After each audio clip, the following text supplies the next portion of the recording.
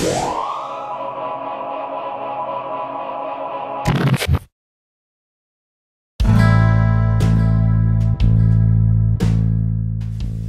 and welcome to this new Neon video. This is all about version 1.11 and all the exciting new features that we've managed to cram in this version.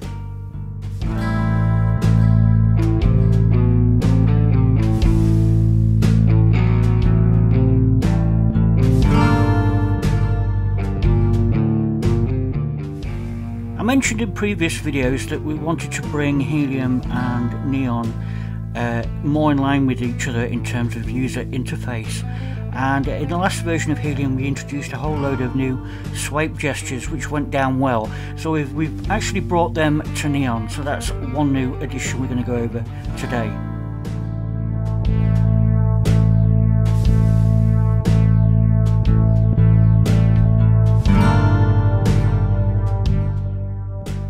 This version also introduces the ability to import and export slice markers within WAV files. So if you're a user of Twisted Wave or Auditor, you're in luck there, and I'm going to demonstrate that today. We've also added experimental Novation LaunchPad Mini options. This is specific to LaunchPad Mini as it stands now. It's an experimental feature which I'm going to expand in future versions, but I'd like to go over that today.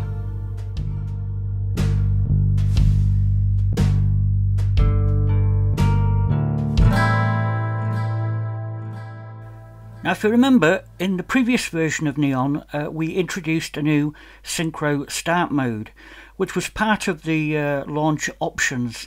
But this feature really was specific to the launch button.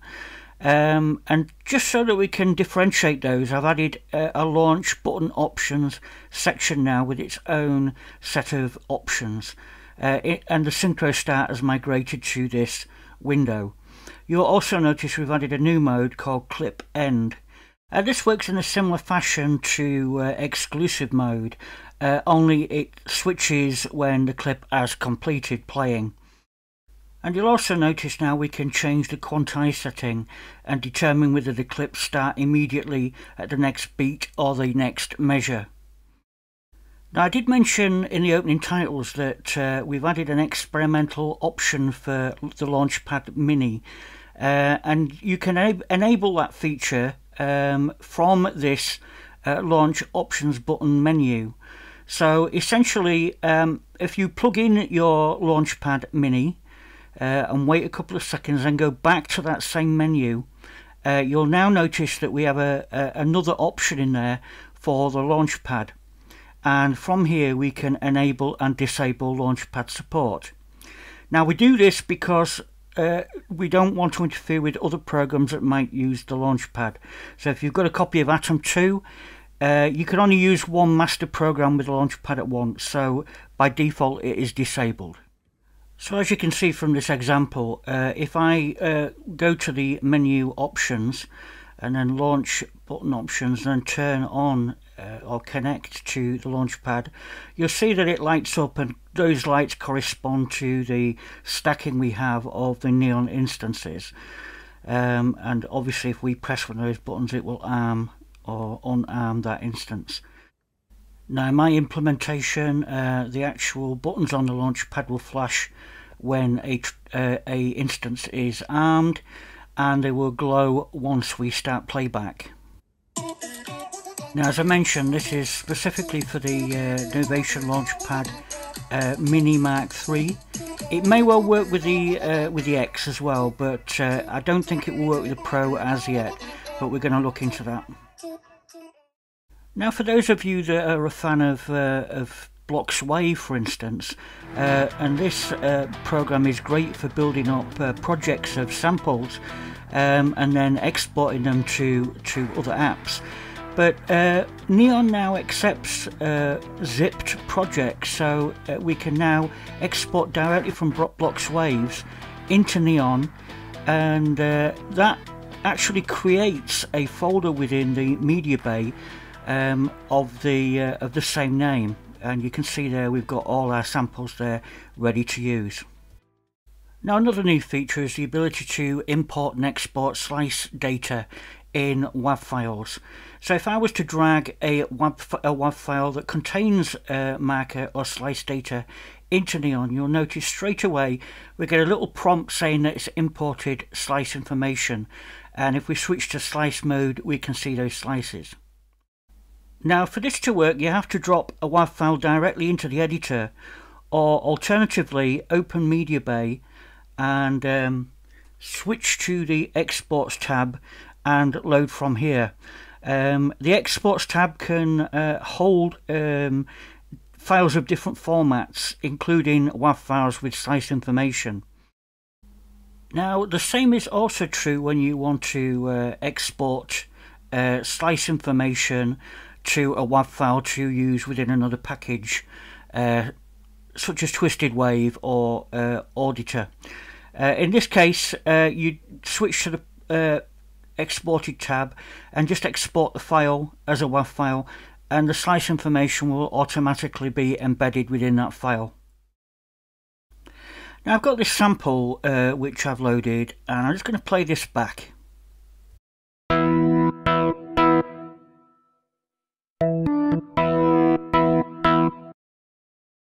Now unless you're one of those rare individuals that has perfect pitch, it's hard to know exactly what note that was.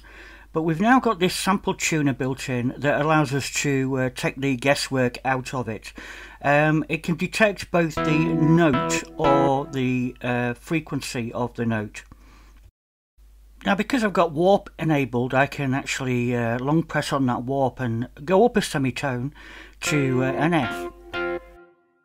Now if I single tap in the display area of the tuner, it will change mode and display frequencies instead of notes, which is quite useful.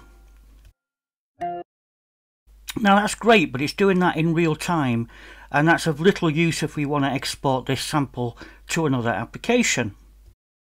But if we long press on the warp button, you'll see that there's a new button being added to this toolbar called Flatten, which will flatten the warp, and once done it will turn the warp off, and we have the actual sample pitch shifted up one semitone and rendered as a file. So now we can save that off and export that to another application.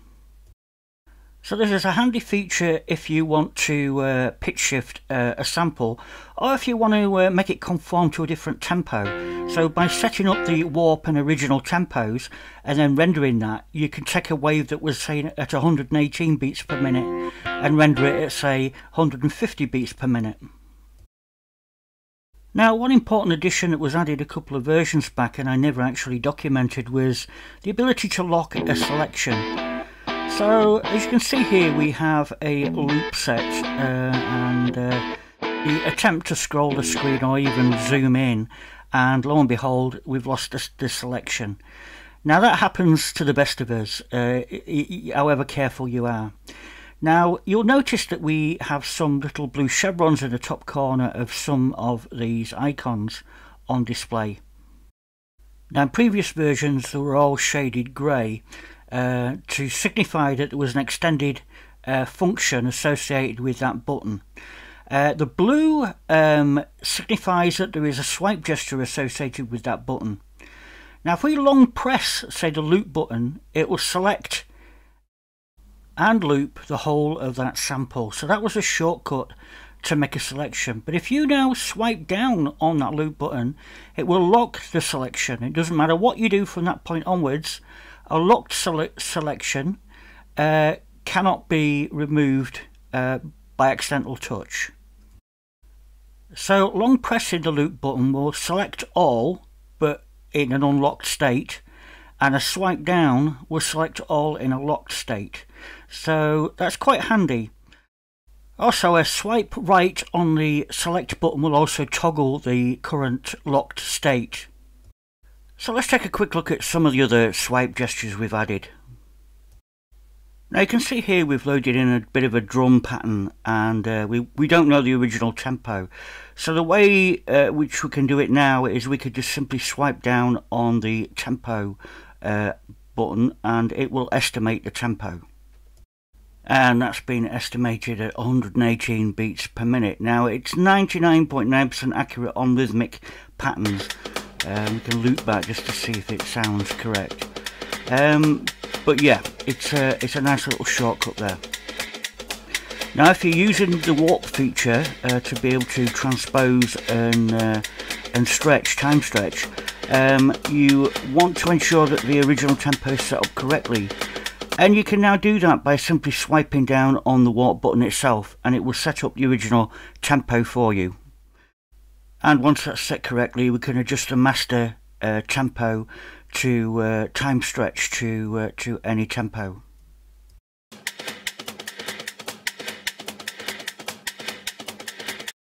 So just to clarify for those that are unfamiliar with the warp, a swipe down on the warp button will set the original tempo of the loop, and that is important if you want to use the warp feature. A swipe down on the actual global tempo will set the global tempo to that of the loop. Now another button that has the blue chevron is the grid button, and as we swipe down on the grid you can see it toggles the grid on and off, and that's good for selections. Now if we're wanting to limit the recording length, we can swipe down on the record button and we can quickly select the record length feature. Swiping right on the clipboard button will duplicate the selection, so that's quite a handy feature. Now if we tap and hold on the zoom button, it zooms to selection, whereas if we swipe right it zooms out to allow the sample to fill the whole screen. So quite a handy one there. And finally, as we mentioned earlier, a swipe right on the select will toggle the locked state of the selection. So there's a lot to take in there. Now while these aren't important to learn, they're nice time saving shortcuts. So the last thing we want to look at really today is the new synchro start feature called clip end. Now as you can see here I have two clips and they're both stacked, and I'm just going to loop this first clip, and if I start playback of one clip and then click on the next clip, you'll see that they both play at the same time even though they're part of the same stack. People have asked me why is that? Why aren't they excluding each other? And the reason is because you need to set up the synchro start to either exclusive or to this new mode we call clip ends. Now we're asked whether we want to set this to all items within the stack, and I've said yes. So now when we start the transport going and start playing the first clip, and we toggle the second clip will start playing only when the first clip's ended. And if we go back to the first clip, you'll notice even though it's a different length, it only plays when the playing clip has ended. And it's the same when you stop as well. Play stops when the current clip is finished. Now if you have instances of Neon that are stacked like this on the same vertical channel, then most of the options you pick in here will ask you whether you want to apply that change to the whole stack. So if we try and change the quantize, it will ask us whether we want to set that for the whole stack, and you can say yes or no. Now we've even applied that to some other features such as changing the colour now. So if you want to change the colour that's reported to say the launchpad, we can now change that colour throughout the whole instances within that stack. And one really important thing is if you've got multiple instances in a stack like this, is you should always go into settings and turn audio monitor on, and then set that throughout the stack so the audio can pass straight through that channel and one instance is not muting another. So that just about concludes all the changes to version 1.11. Hopefully there'll be lots more to come soon. I hope you found something useful from this video. Don't forget to subscribe to the channel if you haven't already. Thumb up the video and I will see you soon. I'm just going to play out with this little piece from Greg Riker. See you next time.